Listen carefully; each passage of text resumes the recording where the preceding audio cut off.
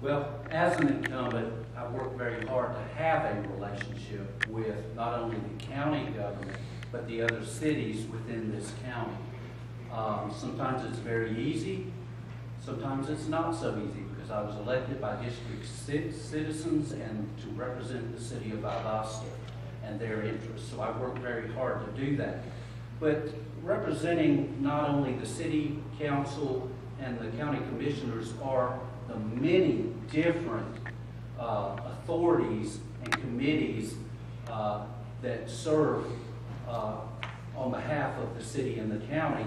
They have to work together. We both governments appoint people to serve on those committees and authorities. Mr. Copeland serves on the Industrial Authority and has done a great job there. But what it takes is for the citizens to be involved in these committees and authorities representing all of the citizens to serve side by side with county appointees as well as other city appointees. So we have to work together, and I think we've done a very good job of that with this council in working with the county as well as the appointees on the many different authorities and committees.